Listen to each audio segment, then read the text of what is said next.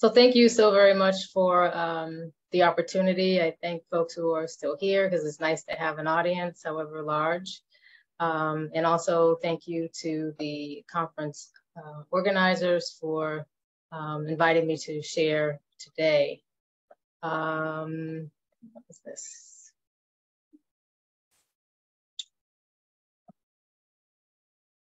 My name is Danné Davis. My pronouns are she and her. I work really hard to celebrate my agency as a cis Black woman in the United States. I am a tenured professor, associate professor at Montclair State University in the state of New Jersey in the country of USA.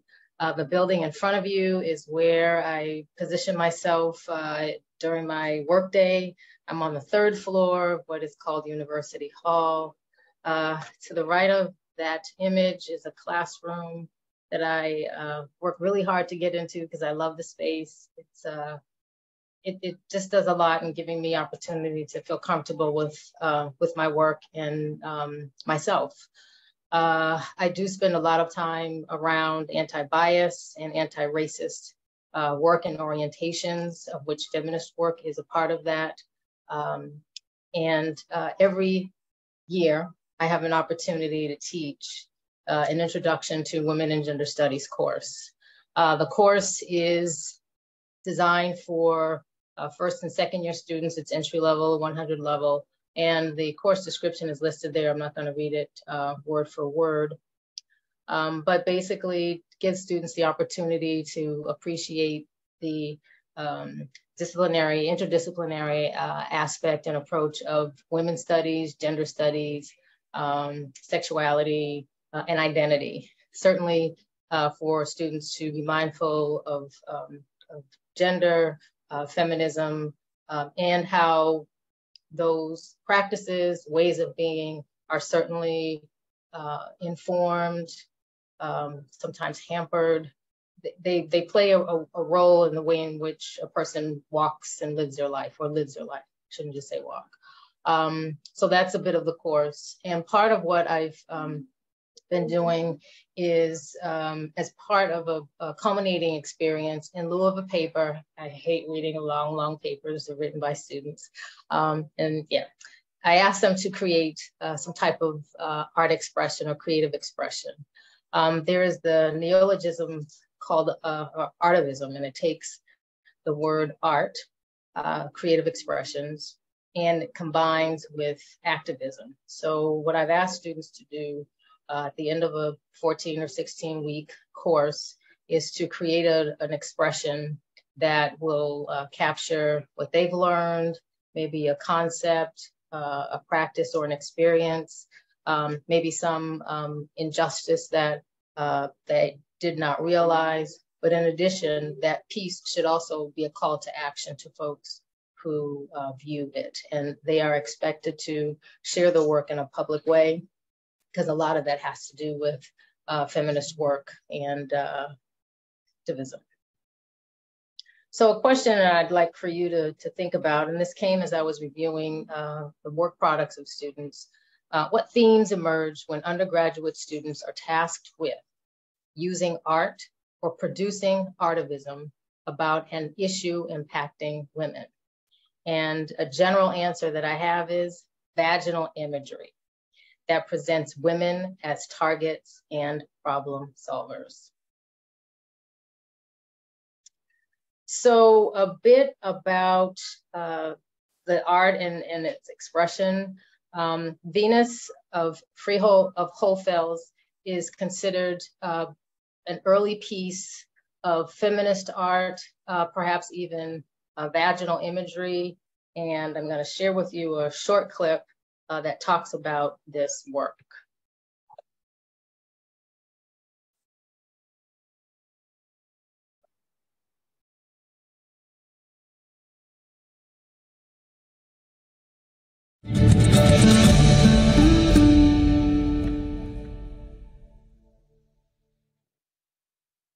The discovery of the female figurine from Holfels is really revolutionary in the field. It's the earliest find of this kind that we have anywhere, and it really changes our image of how people viewed their world about 35 or even 40,000 years ago. So here's the complete arm and shoulder coming across to the belly, the large breast projecting forward, and it's the sexual characteristics of the figurine that really were depicted with great care and are the main characteristics. The whole discovery really is truly exceptional and came as an enormous surprise to me, and people I've talked to in the field also are pretty much speechless about this. So I think it's helpful just to see that work, get a sense of context and significance of that piece.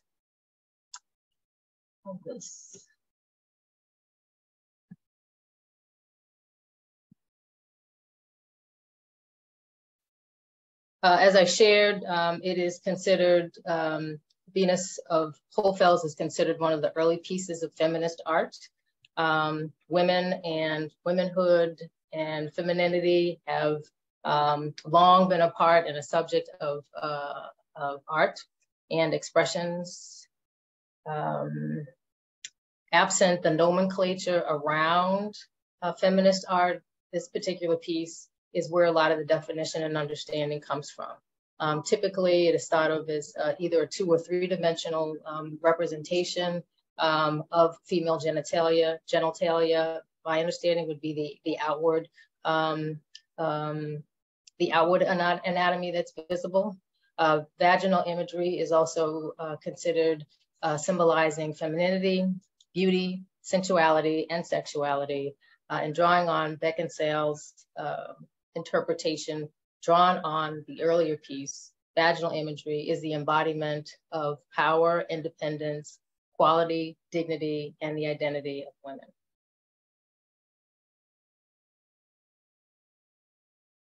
Another piece that's relative, or concept that's relative to the work that I'll share today, has to do with feminist art. So certainly vaginal imagery is a component of that. Feminist art, excuse me, is something that can be created by anyone. It certainly is female-centered in its presentation. However, for it to truly be feminist art, it needs to be informed by a strong familiarity, understanding of, and empathy for women's lived experience. Typically, feminist art will be presented in one of 2 ways.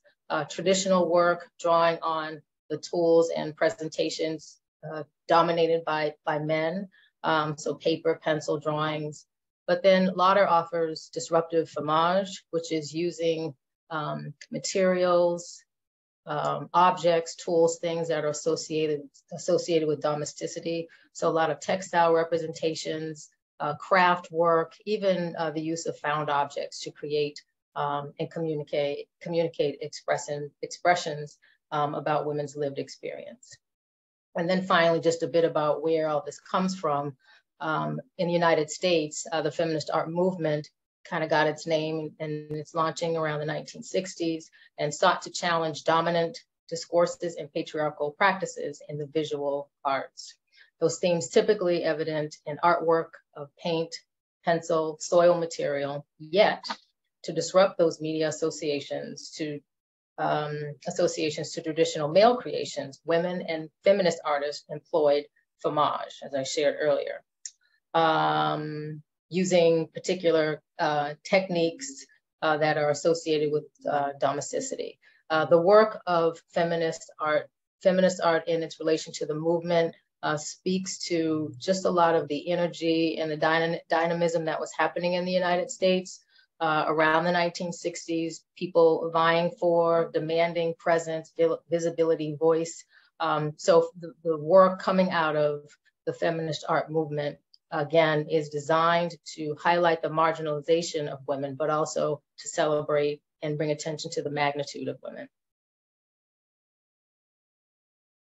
To examine and consider the pieces that I will share with you, giving you 4 components or 4 things to think about. First, you will see female genitalia artwork represented primarily in 2 dimensions. There's one piece that's 3-dimensional. The artistic expressions are informed by students' new understandings of and empathy for women's lived experiences. The artwork seeks to challenge dominant discourses and patriarchal practices.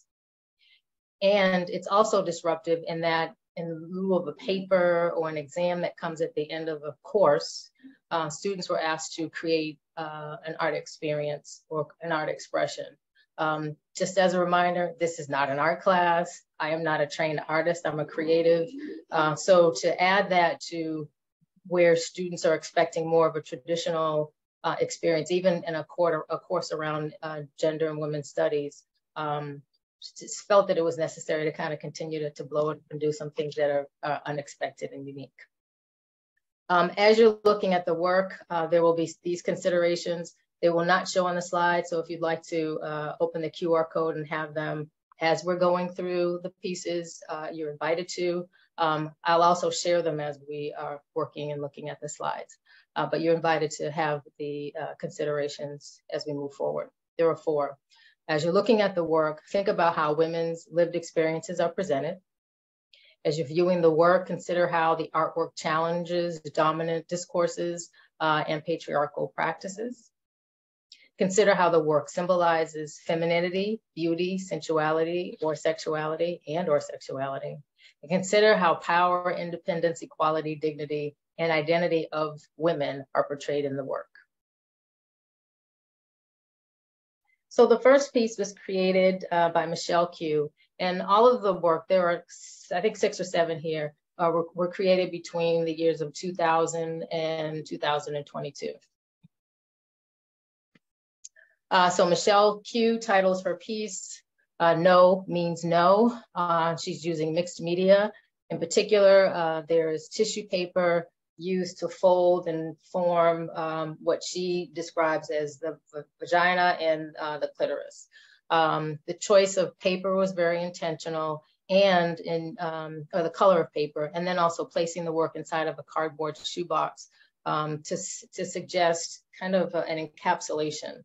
The use of the Don't Cross tape is used around crime scenes, and she wanted to bring attention to the violence that women will sometimes encounter around their bodies, specifically with rape culture. I did have to bring to her attention that vaginas are not always the subject of rape, but certainly birth is a celebrated experience, and then also just intimacy. So just encourage her to think a little bit differently or expand her thinking in that way. So with this piece, I guess we could think about women's lived experiences, how it's conveyed here, and also maybe the symbolism of femininity, beauty, sensuality, and sexuality. The second piece by Elisha Johnson, created in 2020. This is titled Women Run the World. The student used paper and ink. So let's see, some things to think about is how the work symbolizes femininity, beauty, sensuality, and sexuality. Also give thought to power, independence, equality, dignity, and the identity of women portrayed in this piece.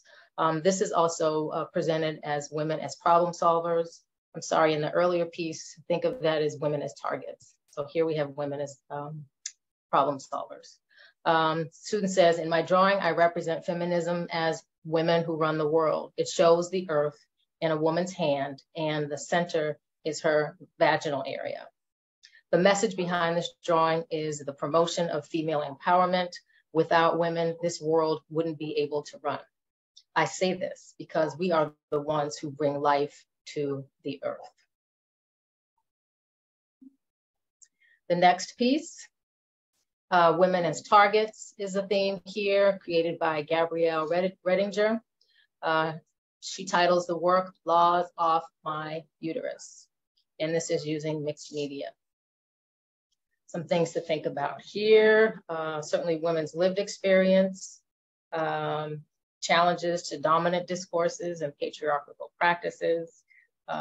Think about the symbolism of beauty, femininity, sexuality, and sensuality, and also give a thought to where you might see power, independence, equality, and the identity of women in this piece. The student says about the work, she uses a poster using organic materials, flour, and leaves to create different uteruses. At the appearance of vaginas in a flower form to symbolize growth in young women to womanhood and the need of both to understand the importance of reproductive rights.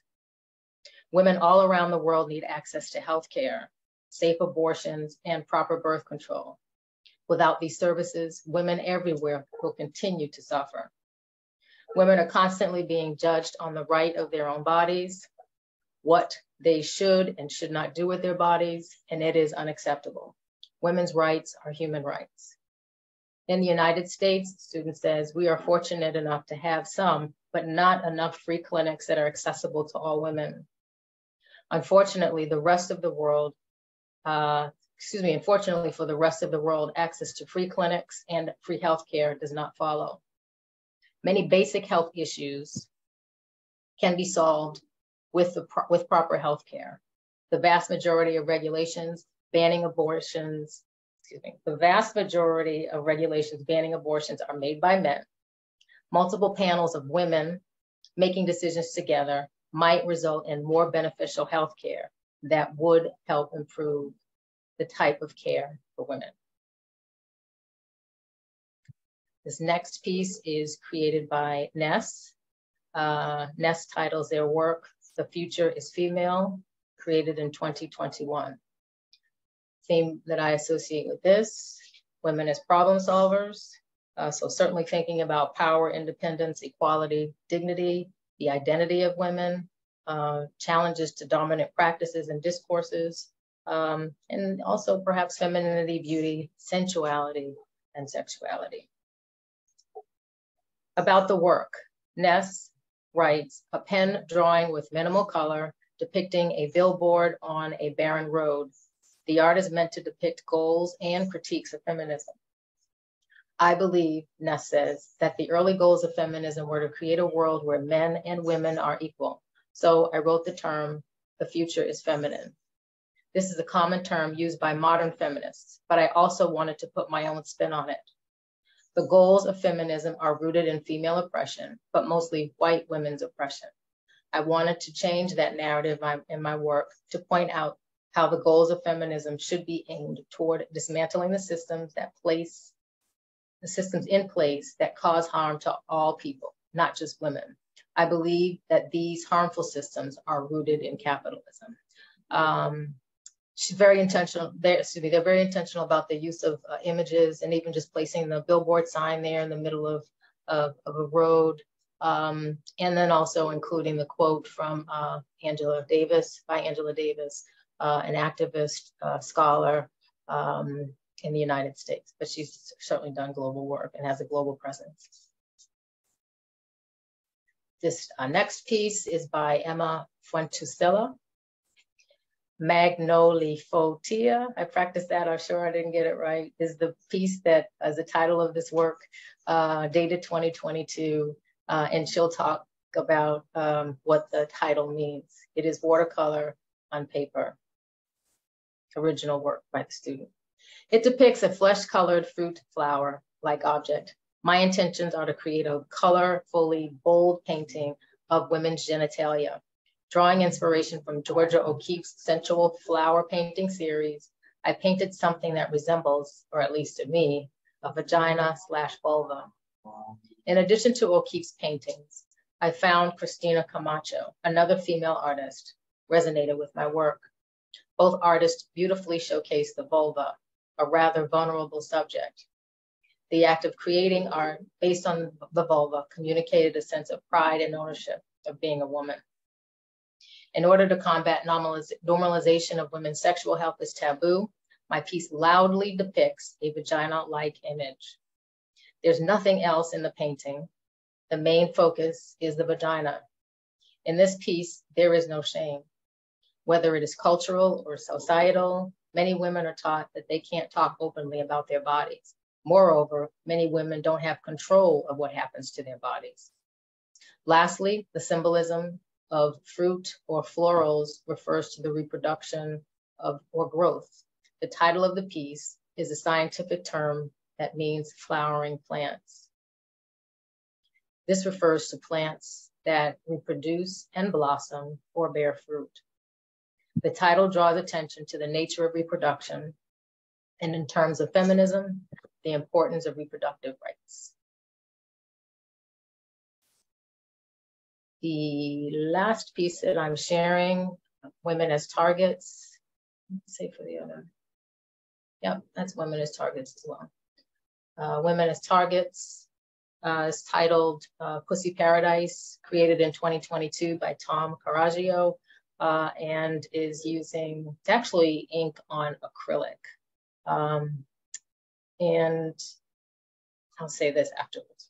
So Tom says of his work, my Artivism piece focuses on the issue of shaming, period shaming, where nearly half of women in the United States have experienced it. I chose this topic because I want to assist in promoting that menstruation is a beautiful event, a mark of fertility, and should never be something that someone is ashamed of. It is time to dissolve the stigma of periods. In a world where 73% of women have hid a pad or tampon from view on their way to the bathroom, it is imperative that some beautification for periods must be taught. In my piece, Pussy Paradise, a tropical island paradise is featured with a happy uterus overlooking the island. Below the uterus is its flow, creating a beautiful waterfall where people can swim and people are riding tampons. That piece had a lot of discussion in class. I'll get back here.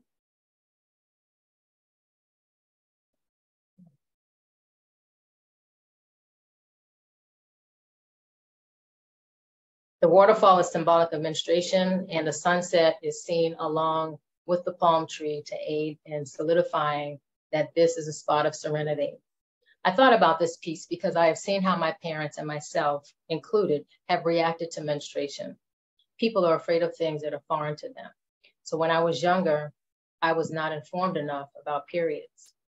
Upon learning that someone bleeds from their uterus was initially quite disturbing and even repulsive to me, he says. Over time, through the help of social media awareness and my sister, I was able to reform. In fact, 12% of women have been shamed by a family member. Pussy Paradise pays homage to the third wave of feminism during the 90s when Eve Ensler's Vaginal Monologue debuted. It was a time where women embraced their bodies. I hope my piece can continue to urge people to embrace their bodies and facilitate a healthy conversation surrounding menstruation.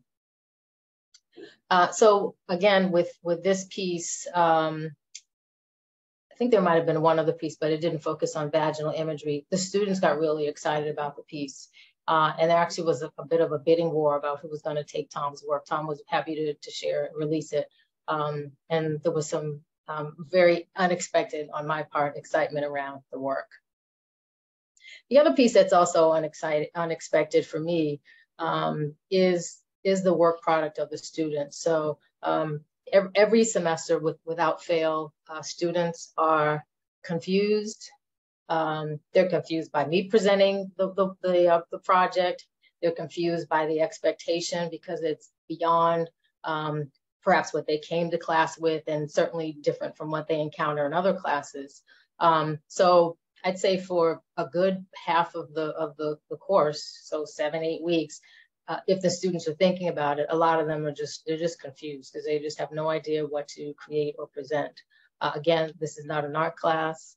A number of the students say that they don't have any art skills, that they're not creative, or they can't make things. And I'm always taken aback by the work product that is created and presented. So as a result, I am certainly going to continue with the assignment. With all of my work, I think about ways to enhance it and present it in a way that will be more accessible and exciting to students. I do encourage all of us, I was putting encourage and colleagues together. I do urge all of us to think about ways that we can incorporate art, creative expressions in your research. Heard some references to that today. Maybe it's not the main question, it could be an ancillary question. If you're doing true qualitative work, it may just even arise as you're looking at your your data. So allow those themes and data to present, right? Don't ignore them. And then final takeaway is to recognize women as solutions to many of the problems that can plague society, especially regarding healthcare. And that certainly, I think, is a great extension from what we heard in the previous presentation about mental health with regard to trans youth. So that's what I have. If there are any questions that you have, I'm happy to answer them. I'll tell you all this stuff. I don't know if this work belongs to anyone here, but I didn't create this. So it was interesting to be able to find online media images that certainly align with and support the topic and the theme for today. So thank you very much for listening. And if there are questions, I'm happy to take them. I'll add my information to the chat if you want to continue the conversation or begin it away from the presentation today. Thank you. Thanks for a wonderful session, Danné Davis. Is there any questions for Danné Davis? Please go ahead with your questions. Hi, Dr. Davies. I don't have a question. I more just love that you are doing this. Thank you. And that you're inviting students into both a complex conversation and giving them space to find their way and to share their heart. It's profound. Thank you. Yeah, the work that surfaces, again, I tell them all the time, I just had no idea all that was inside of them. And for many, when they create the creative piece, they're also tasked with a narrative, because I can't understand all that they present in artistic form. And I think as artists too, it's important for viewers or readers of your work to know, what your message is, what your intent is. So they're asked to speak a little bit about the media that they use, but also the message in the work that they create. And if you had an opportunity to read all of that, it would just really take you to a different place. But it also gives me and some hope and the young people that are in our space and who'll be taking care of me as I continue to age. Thank you.